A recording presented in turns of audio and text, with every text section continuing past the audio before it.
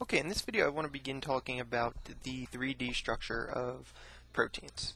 So I thought I'd start with the alpha helix and a brief discussion about it because this is how I was kind of introduced to the 3D structures. This was one of the first things I started looking at. So I have a little bit of information about the alpha helix here, and it says the alpha helix is the most regular secondary structure of proteins.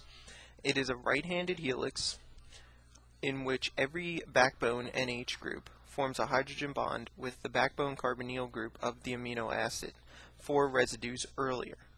The hydrogen bonding is repeated in the I plus 4 I arrangement. So let's take a look. I took a couple of pictures here of the alpha helix. And basically what a right-handed helix is, or the way to think about a right-handed helix is you just put your hand here, and the direction that your fingers curl in is the direction that the helix winds in. So if you have your hand like this, the helix turns in that direction. I just want to kind of throw that out there as a little tidbit about the alpha helix. So in looking at this picture here, we could see that these kind of orange lines here, these represent hydrogen bonds. And if you look at it, say starting from the bottom here, say this is our first residue right here. Now this hydrogen bond should be formed with the 4th residue. So we'll say, okay, 1 residue, 2 residues, 3 residues, 4 residues, and sure enough, on the 4th residue, if you look at this close enough, I'm sure you'll be able to convince yourself of this, but on the 4th residue there's a hydrogen bond here. And that's between the backbone atoms. It's important to understand that these hydrogen bonds that form in this alpha helix are between the backbone atoms, between the NH group and the carbonyl group. So that's a little bit of information about the alpha helix and a couple pictures. I mean, just look at them, find yourself a picture, check it out, look at the hydrogen bonding, look at the structure, and convince yourself of these things. Now I want to actually look at a couple of problems, some information about alpha helixes, and kind of work our way through understanding them a little bit better. So it says, use your book to identify the number of amino acids per 360-degree turn of an alpha helix. Given this information, how many degrees of separation would you expect between each amino acid in an alpha helix? So basically what they're asking us to do here is say what the pitch is, how many residues per turn, and the separation of the residues along the helix. So I'm going to start with the pitch, and the pitch is just 5.4 angstroms. So that's 5.4 angstroms. Now you might say to me, well, what is this? What is an angstrom? So I'll say 1 angstrom is equal to 1 times 10 to the negative 10th meters. So the pitch is 5.4. And you might ask, well, what the hell does the pitch tell us about the alpha helix? And I'm going to tell you what it is. Basically what it says is the structure repeats itself every 5.4 angstroms along the helix axis. So we have repeating structure every 5.4 angstroms. That's important. Now, the residues per turn, so you want to know how many residues does it take to make 1 full turn around the helix. And that answer is 3.6. So it's 3.6 amino acid residues per turn. And an example of that is if the helix has, say, 36 amino acids. So if the helix has 36 amino acids, or if it's 36 amino acids long, there would be 10 turns. So if it's 36 amino acids, this would equal 10 turns. So that would equal 10 turns. Now, in order to find the separation between each amino acid, what you want to do is you want to take the pitch, which is 5.4 angstroms, and you want to divide that by the number of residues per turn, which is 3.6. And when you do this, what you'll find is that there's 1.5 angstroms. So 1.5 angstroms of separation per turn, or separation between residues rather. So there's 1.5 angstroms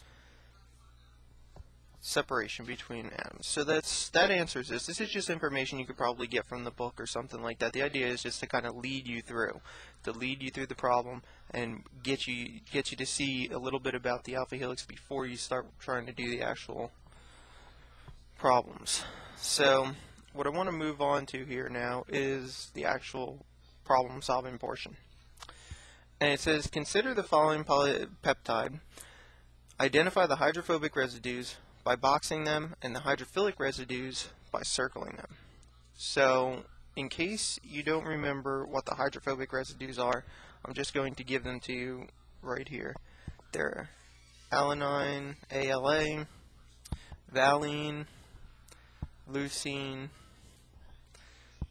isoleucine, proline, methionine, phenylalanine, and tryptophan. So those are I should say what these are. These are the hydrophobic amino acids. So those are the hydrophobic amino acids. Now what the problem asks us to do is put a, let's see, box around the hydrophobics and a circle around the hydrophilics. Okay, well that's easy enough, because what we'll say here is, okay, leucine, well that's one of our hydrophobics, that gets a box. GLU, that's a hydrophilic, so that's going to get a circle, and that's going to get a circle here. Valine, that's a hydrophobic. Phenylalanine, that's a hydrophobic. Serine, hydrophilic.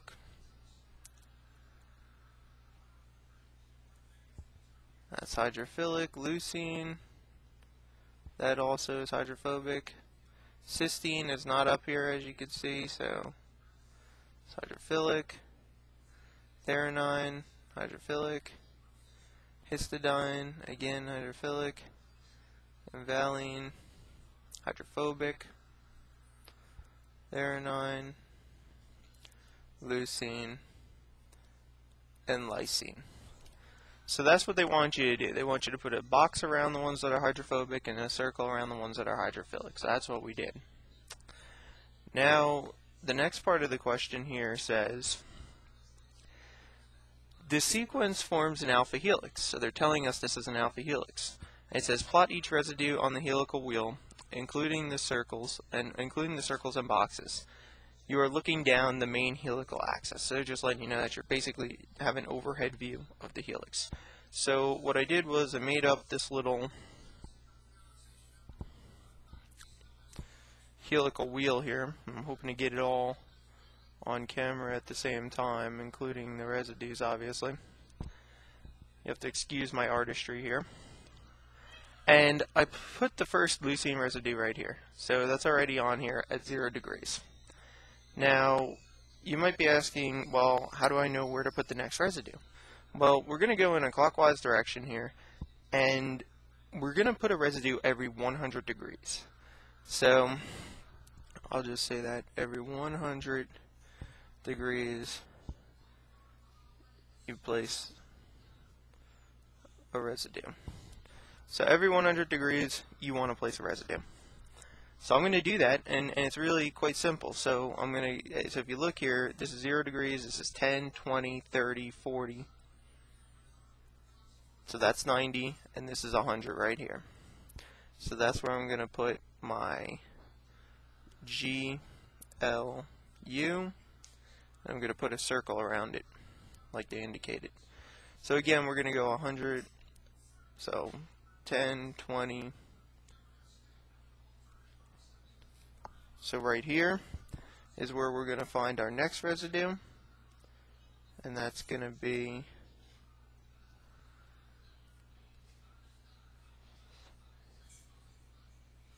so here's our next residue, and that's valine, VAL, and that's hydrophobic, so this gets a square. So again, here we go, phenylalanine, PHE, that gets a square. So this is 100. This is a serine. So we can mark these off maybe as we're going so we can remind ourselves what we're doing. So right here, we'll go GLN. We'll mark that off.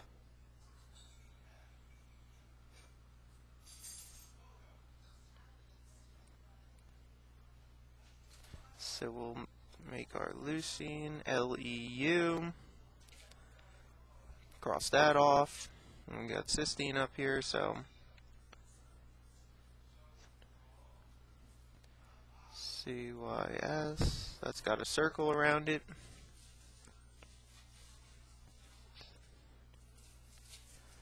And this has threonine. You'll have to excuse me, it's taking me a while to make sure I'm putting these all in the correct places. I want to do it right for you guys here.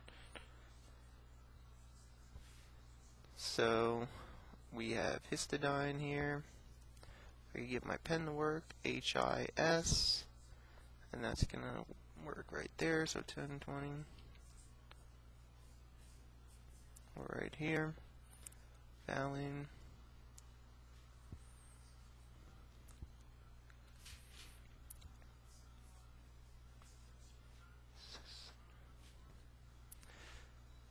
And we're almost done.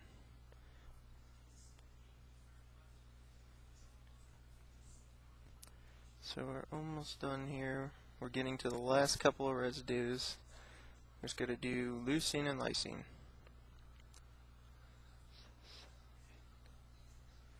LEU, put a square around it. And lysine. Okay. So that's it. That's pretty much what you needed to do. You needed to basically put these residues on here, keep the circles and the squares, and just plug them in each 100 residues apart. It's kind of a simple process, as you can tell, though a bit tedious even for me to count them all out, make sure I'm putting them all in the proper places.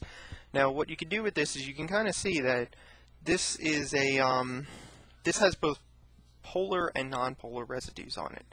So that's called amphipathic, and what we should be able to do here is put a line through, kind of indicating where these residues. So I would say it would be something like this, cutting them off. Because remember, this is both polar and nonpolar. So you can have a hydrophobic surface that's going to, this is going to be a hydrophobic surface of the helix, which is going to interact with other hydrophobic groups. Then you're going to have this hydrophilic face over here that's going to interact with other hydrophilic surfaces. So basically, that's all you have to do to draw one of these helical wheels and put the residues around. Remember that it's 100 degrees apart. You just need to identify which ones are hydrophobic, which ones are hydrophilic, and just remember your hydrophobic amino acids. And that's about it for this video. So thanks.